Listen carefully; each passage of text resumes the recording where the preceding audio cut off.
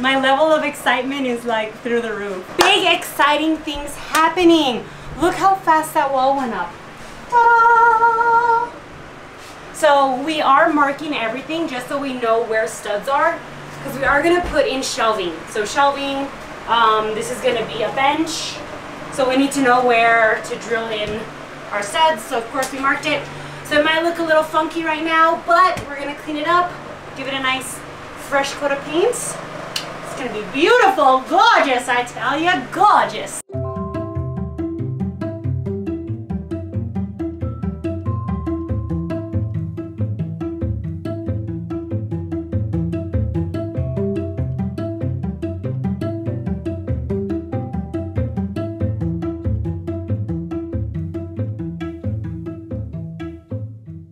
What you doing up there? Testing out the bed. How comfortable is the bed? Oh, except we're gonna gain like 6 inches. Yeah.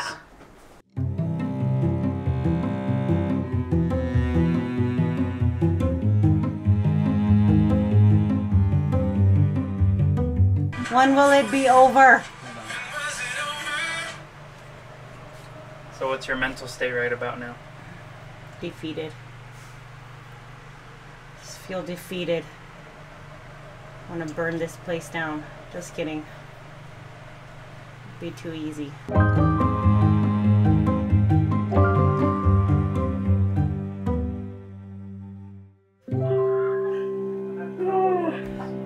don't know, it only lasts for so long. Hey guys. Hey guys. We're here for another RV update. We have done a lot since last time, so let's take a little tour. Last time we left you guys, we had just finished putting up the ceiling, which it looks amazing, if I don't say so myself. We took a poll on Instagram and asked you guys whether we should leave it as is or stain it or whitewash it. And everyone kind of leaned towards staining it, so we're probably gonna stain it a little darker. So that's where we left you. Anyways, we went ahead and started putting up all the walls. So we have nice, beautifully clean white walls, just kidding. They might look a little bit grungy right now because they're actually repurposed. So my dad had these laying around. I feel like I've said that a couple times, like my dad has stuff laying around. So we end up using it and it ends up working out perfectly. So this is actually 1/8 inch pressed hardboard. So we saw these also online and I think they run for like 14 bucks, but we actually got them for my dad, which saved us a lot of money. They're not the cleanest, they are repurposed, so there's a little bit of splatter in some areas, but we're gonna paint them. We're gonna probably go with like an off-white. So don't worry, this will look much nicer after we paint them. And then of course, we had to mark all the studs. Our electrical, we went ahead and marked that as well, so we could know exactly where our electrical's running through, so that we don't cause a short.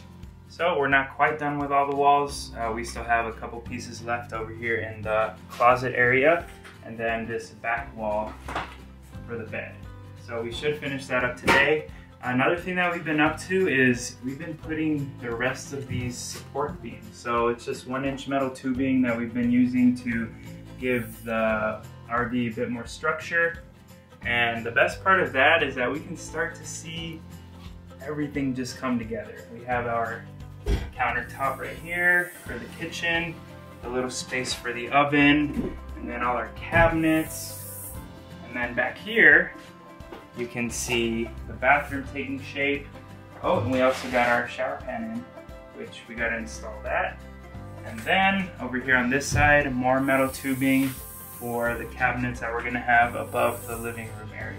And again, all of this just for extra stability. That's mostly what we've been up to these last couple of days, and since the last update. Why are you breathing so heavily? Goat milk. I was milking my goat. Look, that's just one. Ew. That's one goat right there. And then you drink it. Your coffee or cereal or... No, I can't grasp. I can't. It's just milk. I know. Oh. That's mostly what we've been up to these last couple of days since the last update.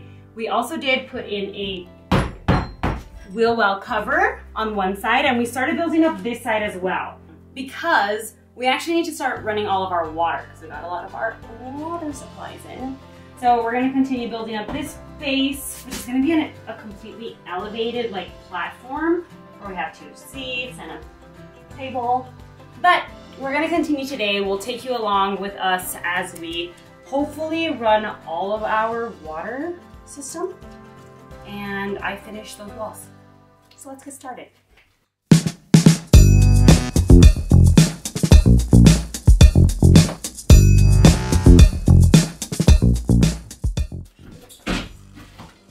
So since we got our water tank and water heater in, we have to start framing it. So we're going to start building the frame for it, which is also the couch. We ordered a 30-gallon water tank, which is about the same size that was in here before, and we're going to stick to the same idea that they had and storing the water tank inside the couch.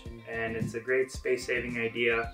It's out of the way, and we still have access to it. We also ordered our water heater, which we were back and forth to go electric or to go propane, and we ended up going electric. We think it's going to be a lot easier, and it does run off of 120 AC, which we actually have the inverter, so we're going to go ahead and plug into that. Anyway, it's really compact, and all of the water system, the pump, all of that is going to fit right into our sofa.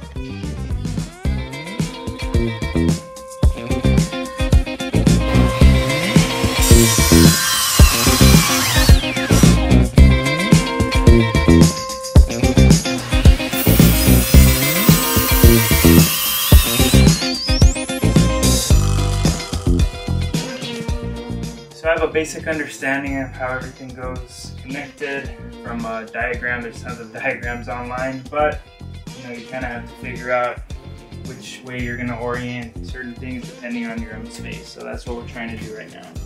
And while I wait for the guys, I'm going to attempt to cut out that piece. It almost beat me. I was so close to giving up, and now I just need to make sure I don't break it. What am I doing? But guys, I think I cut it correctly. We'll see. I always measure wrong. Come on, come on. Yay! Hey. Woo! Hey, that's pretty perfect. Oh my gosh! Yeah. The first one that I cut once and it fits. So I'm just gonna nail glue it and brad it up. Staple it up.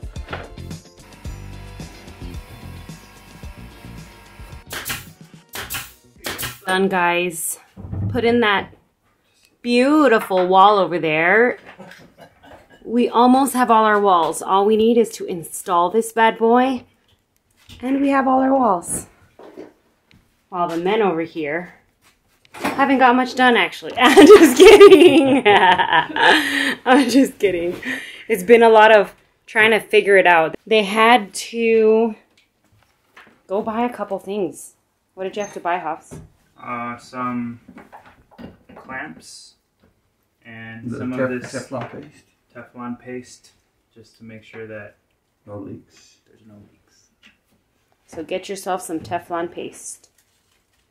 All right, did we figure out how we're doing it? Are we mounting everything? Yes, ma'am. The pump as well? It's already mounted. We mounted it to, or we screwed it down to the floor. Oh, okay, so the pump's on the floor. Accumulators. Vent pipe. Drain. Inlet to the water. To your pump. Moly. And you got yourself a cutoff valve right there. That turns off your water from your pump, from your tank to your pump. And we got your filter in.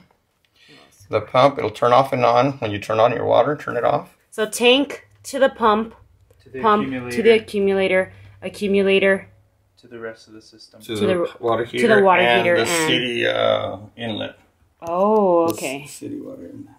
Oh, man. We're doing progress. Are you confident in your system over here? I think, yes, I think I am. That doesn't sound very confident. Well, obviously when we get water through it and it works, then we'll see. Confident. But I was just telling Joanne that I'm glad I'm seeing this like firsthand from the ground up, because I know exactly what goes where and what could possibly be problems in the future. So how are you guys going about this? Just Googled a bunch of different diagrams and follow the instructions. Yeah. Combine different ones, didn't you? When all else fails. Combine different ones, combine the expertise of your dads, and there we go. And what YouTube shows. Yeah, eventually we'll probably provide our own diagram on how all this is hooked up. There's already tons out there, but we'll just share ours anyway. And also our electrical system. But for now, let's see if we can get this all hooked up before we call it a day.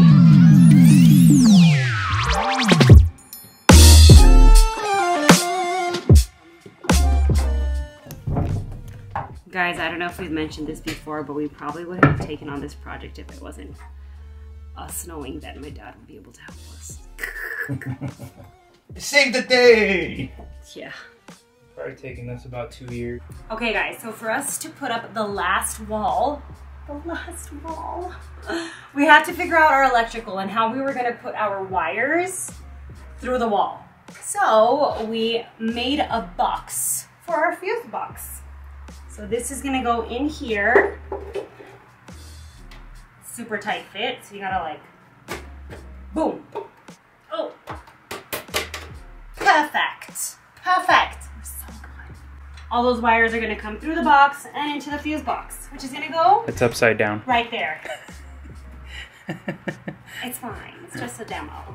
But we had to cut out a little space so that all our wires wouldn't be squashed.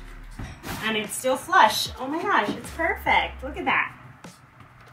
So we are gonna mount the box, just the box. We can pull this out still because we're not ready to run all the electrical to the batteries and everything. Not just yet.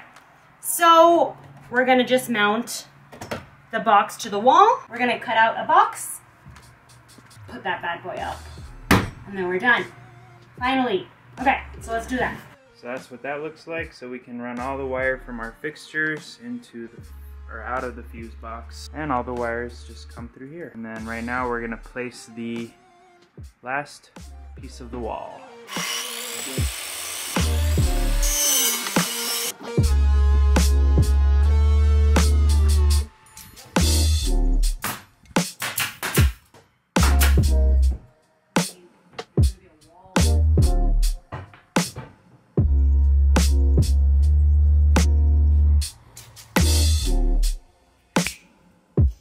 Got sidetracked along the way, but we finally finished the walls. All the walls are done. We started the plumbing, started the electrical, but we got the walls done. And I'm happy to say it looks great in there so far. But that's it for today, guys. We are beat. My lips are like so chapped. My hands are disgusting. Javier doesn't even want to be on camera anymore because his face is covered in dirt. No, I'm just kidding. But guys, that's all for today.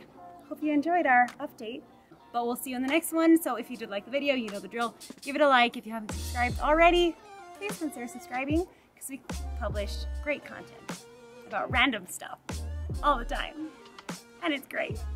So we'll see you in the next one, guys. Subscribe, like the video, hit the notification bell so you get updated when we post. We'll see you in the next one. Bye. Bye. Put it on your face.